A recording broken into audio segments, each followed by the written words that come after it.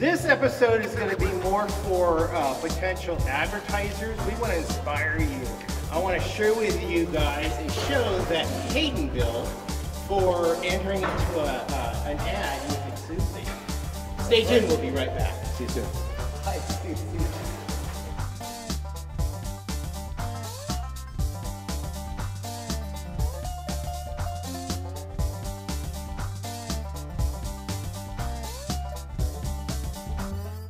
Hello and welcome back to Southern Oregon Safaris. We're Buffalo Rome. Buffalo Rome. I'm Hayden. I'm Jerry, and this is Susie right here. We're going to talk a little bit about Susie. Hayden, you gave me a clip of a commercial contest you entered. Can you tell us a little bit about that? Okay, well, we did something for, so there was they had anybody knows Doritos and PepsiCo, they were doing for a while these challenges, basically. And so there was for young aspiring actors and filmmakers to basically branch out and be creators and be really creative and show their creativity through these commercials that you could make.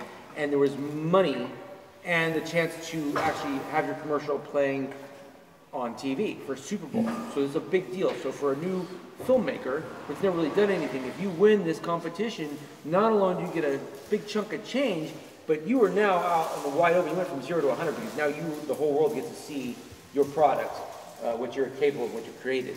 So they crashed the Super Bowl contest for Doritos, and it ran for, I don't even know how many years. I have to look for it. I think it ran for like 8 or 9 years. And I don't believe it runs anymore, but there were some really great commercials that came out of it over the years. I'll admit, there were some that were super creative and hilarious, and you know, it was a very successful campaign for Doritos. So we're going to let you sit back, and Hayden's going to share his contribution with you guys. We'll be right back. See you soon. Copy that. Sit tight. We're sending a truck.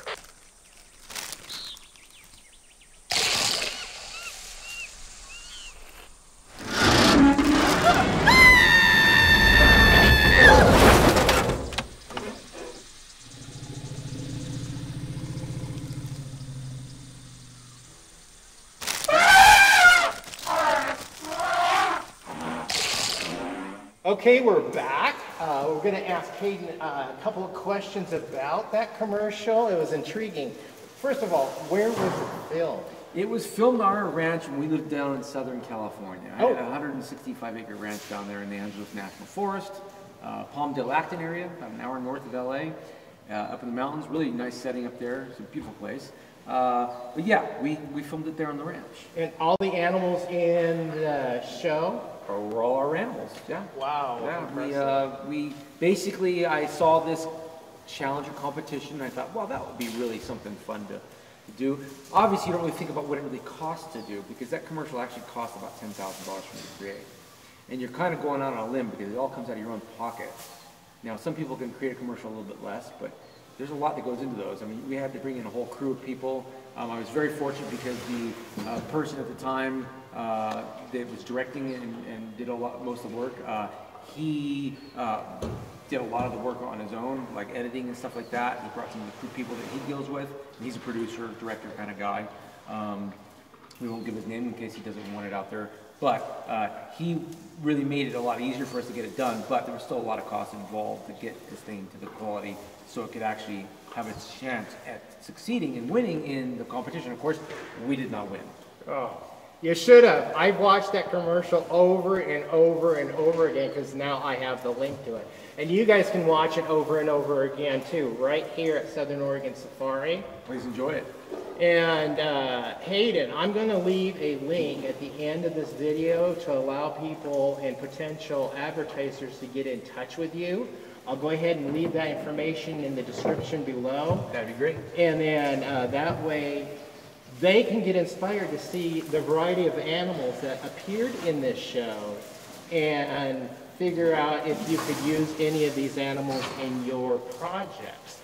Hayden also has done other Super Bowl commercials. Yep. And Pedigree Rhinoceros commercial for Pedigree Dog Food. It was also a Super Bowl Sunday commercial. It was for the dog adoption drive. Oh. They did. And that was a really successful commercial. Yeah, Spike's the big puppy dog. Yeah. And all we did was supply the animals. I didn't do any other stuff. We supplied animals. That was it. And also, just recently, we filmed a music video up here with the elephants just about a month and a half ago. So Hayden's worked with other music geniuses. I have, yes, many big names. Drop a few names. We did Christina Aguilera, we did, which was Hurt, we did Katy Perry, we did, I've got so many, a lot of Michael Jackson stuff, Janet Jackson, Paula Abdul, we did quite a few, Snoop Dogg, Ice Cube, just about done them all, really. Well, over many years. Well, not all with elephants and stuff, some was just dogs, but anytime you see an animal in a music video, you get a chance that I could be one of the people that worked on that. And you were in the background. There's very few of us in the industry. It's a very small industry. And it's even become smaller over the years. Oh, yeah. No, I was in the background, remember the time, and in Christina Aguilera's Hurt. Yes, I was in the background of those. And just to let you guys know, these animals are not CGI. No. At least not back in the day. This is the real thing. Now, today, in current modern day, with everything seems to be CGI. We're starting to even CGI human actors. So, the art of the filmmaking has really gone by the way of technology and AI are pretty much going to take over. I think. I don't think there'll be too many filmmakers in the future. Yeah, I don't know how much. I'm calling it being lazy. Let me call it for what I personally think it is. It's just lazy. The thing is the film industry is really just a big money-making industry now. And back in the day, it was all about art. People just wanted to really create art. And now it's really, I make this joke, but it's not a joke. Back in the day, film was made by directors and producers.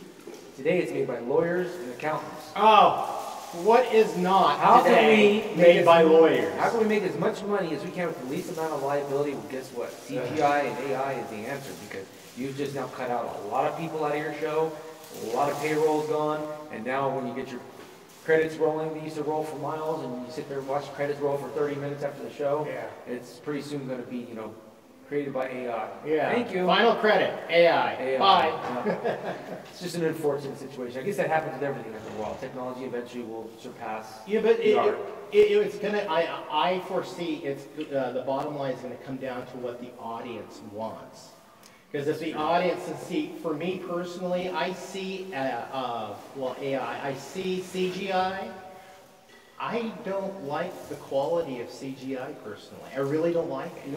And some people really either love it or they hate it. I can't stand it. Yeah. People always, I'll tell you another really fun, it's not a fun story, but it's a story. A lot of people know what I have and know what I do, and they'll say, oh, I saw you spike your rhinoceros on a Duralast commercial. And I bid on the Duralast commercial, and they didn't accept the bid because they felt, well, that's out of our budget, or they just didn't want to give me that kind of money. Because it's a lot of work to work at Rhinos and travel around. I'm not doing it for cheap. If I'm going to do it, I better be paid right to do it, because it's got to better my animal's life, or it's not worth it to me. Yeah. But what happened is they went up CGIing the Rhino, and everybody kept calling me going, oh my gosh, I saw Spike on the Duralast commercial. I loved it. It was awesome. I'm like, you might want to watch it 4 or 5 more times. And it was so bad, but it took me explaining to people, look what you're looking at, half a dozen times before they realized, oh my gosh, that doesn't even look like a rhino, really. I'm like, you saw a horn, you saw gray, in your mind, already told you saw a rhinoceros. Oh. In reality, this thing had multiple joints in the wrong place on its legs, the ears weren't on the right part of its head, its eyes were not placed in the right place. It was a really poor job of trying to create a rhinoceros. But guess what? The audience doesn't realize it. And so it's the same thing with like a giraffe. You see, or an elephant, even in the background. It's so easy to fool the mind on a smaller TV screen. Now, as our screens are getting larger at home, it's a little harder to fool. But if you really look at a lot of these images, you're going to see that these animals are not anatomically correct. The feet aren't right. There's just all kinds of little things. The tail's not in the right position. Mutants. But again, I see films all the time. People go, "Oh, did you do Jumanji?" There's no real animals in Jumanji. I didn't think so. They didn't look real at all. But 90% of the people out there that live in the cities don't really know what real animals really look like very often. And so in their mind, if they see something with a trunk hanging off of it and it's moving, it's got to be an elephant, right? If it's got horns, so it's so easy to fool the mind with CGI. Most people don't care about quality because some of these films still win all the awards, even though they use fake animals. The animals were poorly created. That's just, the way it is, the fact that that's the way it rolls. Well, we want to thank you guys for joining us on this episode on Hayden's creativity in using his animals for commercials and TV shows and music videos. All right, we want to thank you guys for joining us on this episode. Stay tuned for more. You can do that by subscribing, clicking that bell icon. That'll let you to new videos as we upload them. I try to do 2 a week. We launch one every Monday and Thursday, and we throw in a short once in a while too. It's a little hard in the winter time. You know, we're all so busy. You're so busy. I'm so busy, so we have a little tough time connecting. So we try not to skip any. But forgive us if we miss a day. But we're really going to keep trying to pump them out Mondays and Thursdays. Yeah. Monday and Thursday, right? Monday and Thursday. Yeah, we're going to do some videos on how to keep the animals warm. Stay to those. Yeah. Stay tuned. Yeah. We're looking forward to showing you. I'm Jerry. I'm Hayden. This is Southern Oregon Safari. We're the Buffalo Roam. We'll see you guys. Thank you.